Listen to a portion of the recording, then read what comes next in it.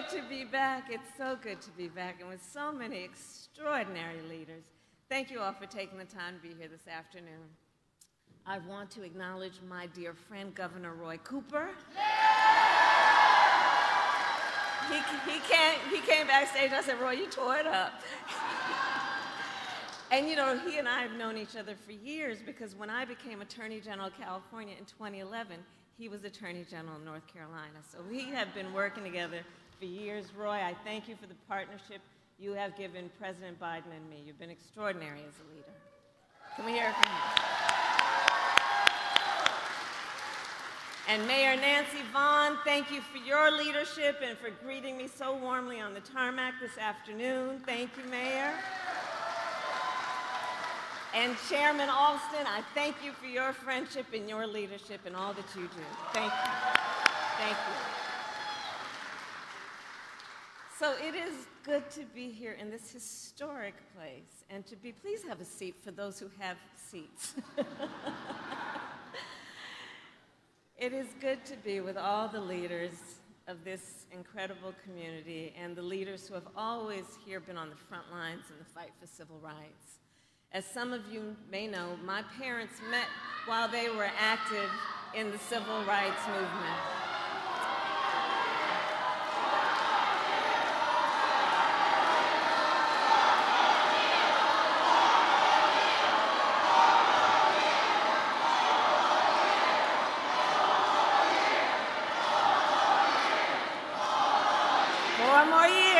That's what we're looking forward to.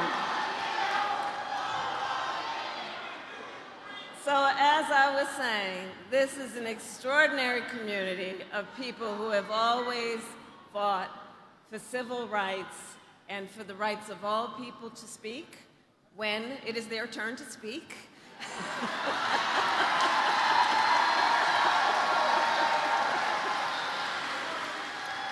And of course, all voices are important, and I say that in true sincerity. But I want to talk a bit about the work of this community in the context of the civil rights movement. My parents met when they were active in the civil rights movement. They took me to those marches when I was in a stroller. And I grew up then in a community like this one, where the people who were raising us, I look at Devin, I think about my childhood. We grew up in a community of people who, when we were young, they told us literally, you are young, gifted, and black. They taught us that we could do anything and should never be burdened by the limitations of other people to be able or not be able to see what can be. And this is that community who understands and can see what is possible unburdened by what has been. We collectively, I know, were raised and taught to understand we have a duty to serve in the fight for freedom, opportunity, and justice for all. And it is that sense of duty, not if you feel like it, duty, which guides us at this very moment. We are today 117 days out from the election. And I know many of us have been involved in these elections every 4 years, and nearly every time we say, this is the one. This here is the one. This is the one. The most existential, consequential, and important election of our lifetime. Now, we always knew this election would be tough, and the past few days have been a reminder that running for President of the United States is never easy, nor should it be. But one thing we know about our President, Joe Biden, is that he is a fighter. He is a fighter. And he is the first to say, when you get knocked down, you get back up. You get back up. So we will continue to fight, and we will continue to organize, and in November we will win. We will win. Because we know what's at stake. And in this election, there can be no doubt who you can count on to fight for you when it counts. It's simple. President Biden and I fight for the American people. Donald Trump does not. He fights for himself. Roy talked about it. Look at the issue of affordable health care. When Donald Trump was in the White House, he tried more than 60 times, to end the Affordable Care Act, to take health care back from millions of Americans, including 3 million Black Americans, to once again give insurance companies the power to deny coverage to people with pre-existing conditions. You remember that? Remember what that was like? When people were being denied health care because of a pre-existing condition? Children with asthma? Women who had survived breast cancer? Grandparents with diabetes? Let's not forget what not too long ago that kind of perspective means and meant to real people, our relatives, our friends. President Joe Biden and I, on the other hand, have defended the Affordable Care Act and made it stronger. Because we know access to health care should be a right and not just a privilege for those who can afford it.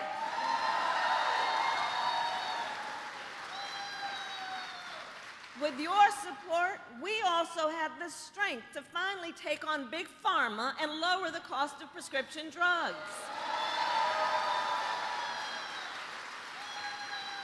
It was with the knowledge that Black people are 60% more likely to have diabetes, Latinos 70% more likely to have diabetes, that we capped the cost of insulin for our seniors at $35 a month.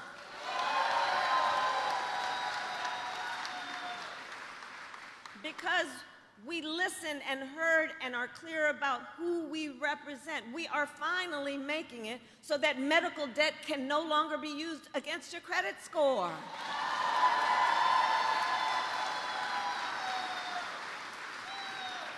There's the issue of student loan debt. When Donald Trump was in the White House, he tried to end student loan forgiveness for public servants. Who are our public servants? Well, they include our teachers, nurses, firefighters. Joe Biden, on the other hand, Joe Biden and I, well, we have forgiven student loan debt for nearly 5 million Americans. And twice as much for our public servants. We, together with you, have also taken on the issue of gun violence, knowing the tragic reality. Greensboro, gun violence today in America is the #1 killer of the children of America. Think about that. Not car accidents, not some form of cancer. Gun violence is the #1 killer of the children of America. And Black Americans are 10 times as likely to be the victim of gun homicide. You know, over the years, you all know as a former prosecutor, over the years, I have held the hands of far too many mothers and fathers and tried to comfort them after their child was killed by gun violence, both in mass shootings and what we call everyday gun violence. So Joe Biden and I decided to prioritize this issue, and to address this crisis, we passed the first major gun safety law in nearly 30 years. A bipartisan law to strengthen background checks. We created the first White House Office of Gun Violence Prevention, which I lead. We invested $1 billion to hire mental health counselors in public schools to help heal the mental trauma of gun violence. Because far too many of our children go to school every day learning about how this could impact them in a very real way. fall, I did a tour speaking with Gen Z. I love Gen Z. And I'd ask them, raise your hand if you have ever had to, in schools, anytime between kindergarten and 12th grade, I'd ask them, have you had to endure an active shooter drill? And to the older adults here, I will tell you it is bone-chilling when they respond. Almost every hand went up. These are very real issues. On the other hand, Donald Trump opposed reasonable gun safety reforms and cut funding for gun violence prevention. We simply know we cannot count on Donald Trump to help keep America and Americans safe, not here at home and not on the world stage. And yes, I am also talking then about national security. This week, our president, Joe Biden, is hosting more than 30 global leaders in Washington, D.C. for the NATO summit. Now, NATO is the greatest military alliance the world has ever known.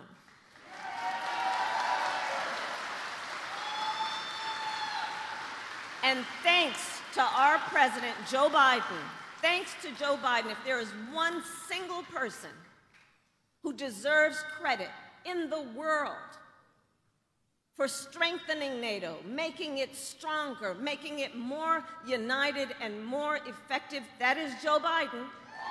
That is Joe Biden.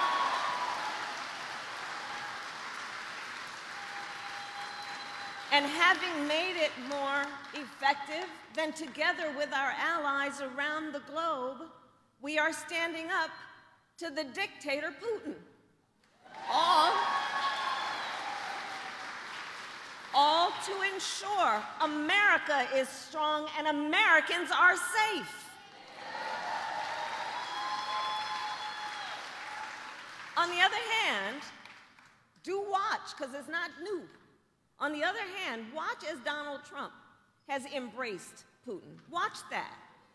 It's not just happening today, it's been happening. As he, Trump, threatened to abandon NATO and encouraged Putin to invade our allies. He even said Russia can, and I'm going to quote him now, and forgive the use of the word, but he said, quote, Russia can, quote, do whatever the hell they want. And he wants to be the President of the United States? And understand, as Trump bows down to dictators, he makes America weak. And that is disqualifying for someone who wants to be Commander-in-Chief of the United States of America. That is disqualifying.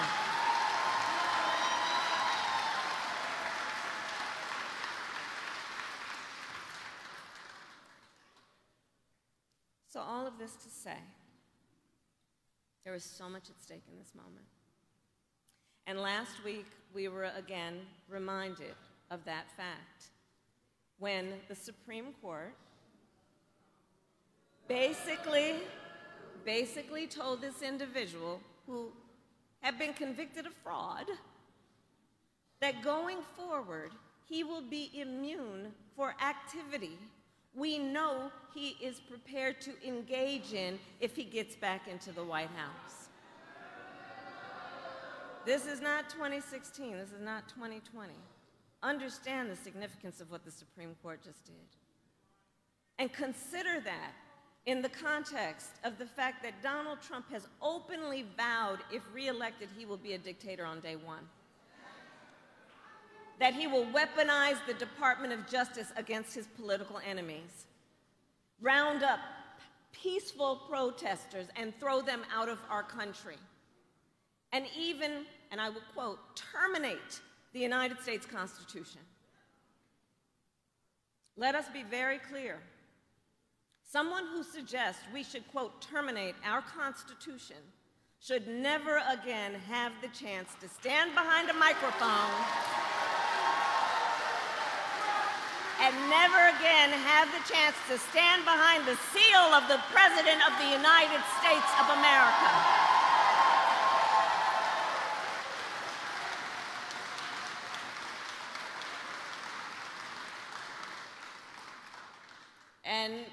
Some of you, of course, have heard that Trump's advisors have created a 900-page blueprint for their agenda for the second term if they were to have one. They call it Project 2025. And it includes, check this out, it includes a plan to cut Social Security. It includes a plan to repeal our $35 cap on insulin. It includes a plan to eliminate the Department of Education and end programs like Head Start. I say to the teachers and the students here.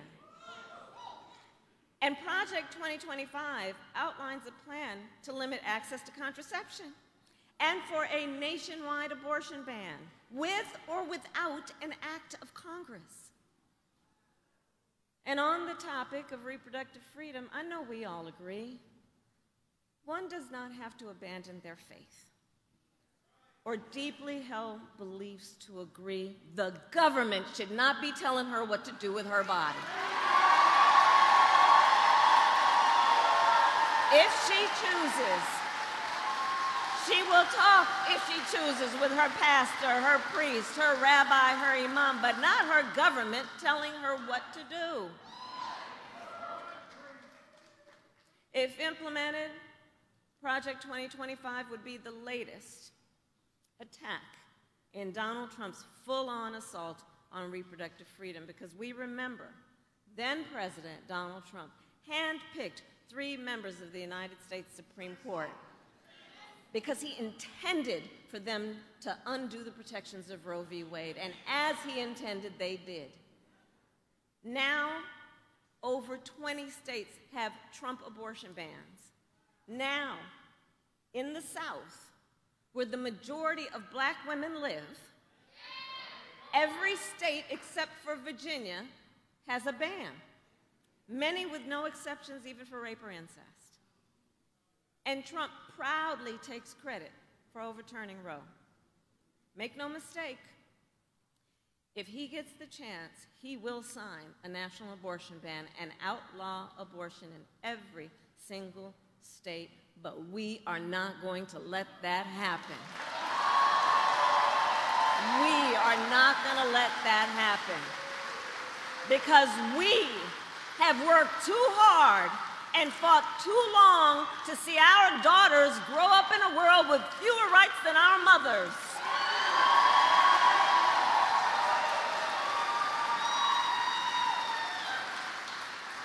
And when Congress passes a law that restores the reproductive freedoms of Roe, our President, Joe Biden, will sign it.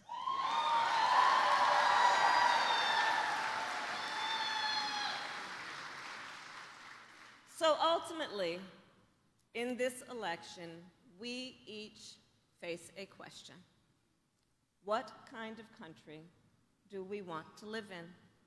That's the question being posed to each one of us. Do we want to live in a country of freedom, compassion, and rule of law, or a country of chaos, fear, and hate? We each, and here's the beauty in this, we each have the power to answer that question.